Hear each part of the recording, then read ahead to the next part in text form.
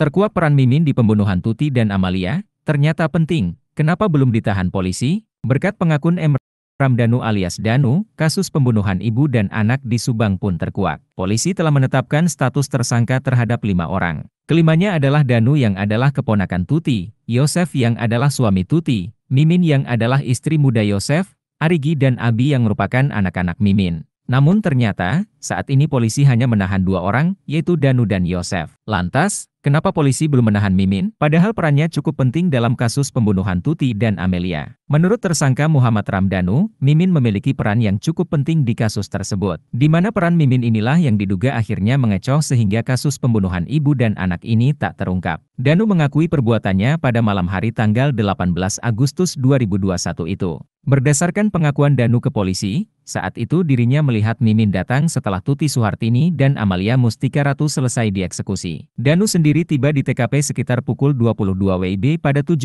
Agustus 2021 bersama dengan Yosef. Namun Danu menunggu di luar hingga akhirnya Arigi dan Abi tiba di TKP pada pukul 1 WIB tanggal 18 Agustus. Ramdanu pun mengaku tidak mengetahui apa yang dilakukan oleh Yosef dan kedua anak Mimin di dalam rumah. Saat itu Danu hanya sempat mengambilkan golok yang ada di dalam rumah. Keponakan Tuti ini pun kemudian kembali menunggu di luar. Hingga setelah itu dirinya mendengar suara teriakan dari Amel. Berdasarkan pengakuannya, Muhammad Ramdanu pun masuk ke dalam rumah dan melihat Amalia Mustika Ratu sedang disiksa oleh Abi. Lihat Amel lagi koma, sakaratul maut gitu. Dia hanya lihat Abi jedukin kepala Amel ke tembok, kata pengacara Danu, Ahmad Taufan kepada tribun-video.com, Kamis, 19 Oktober 2023. Saat itulah menurut Danu, dirinya melihat Mimin ada di TKP. Bu Mimin datang pada saat mayat Bu Tuti mau dibawa dari kamar ke ruang TV, kata Taufan lagi. Menurut Danu, saat itu Mimin langsung menuju ke kamar mandi. Danu lihat sekelebat karena gelap, sekelebat langsung ke kamar mandi, katanya. Ramdanu pun sempat meminta izin pada Yosef untuk pulang duluan. Namun niatan Danu itu dilarang oleh Yosef. M Ramdanu malah disuruh oleh Yosef untuk kembali berjaga hingga mengangkat jenazah Tuti. Nah di dalam itu Arigi sama Abi sama Pak Yosef bolak-balik berantakin ini berantakin itu, kata dia. Bahkan menurut pengakuan Danu, dirinya disuruh membantu angkat jenazah Tuti ke Alfard. Jadi yang angkat Pak Yosef,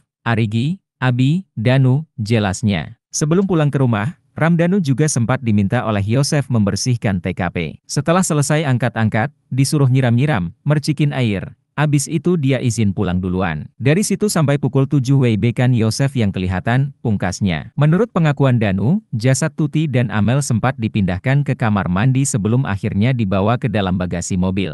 Mayat Tuti dan Amel ditemukan di dalam bagasi mobil Alphard pada 18 Agustus 2021 pagi hari oleh Yosef. Saat itu kondisi kedua jenazah tanpa busana. Bahkan mayat Tuti dan Amel juga sudah dimandikan oleh para pelaku. Hal itu menandakan bahwa para pelaku mengerti forensik. Mereka terlebih dahulu menghilangkan jejak di mayat keduanya. Peran ini bisa jadi diambil oleh Mimin yang terlihat oleh Danu masuk ke dalam kamar mandi.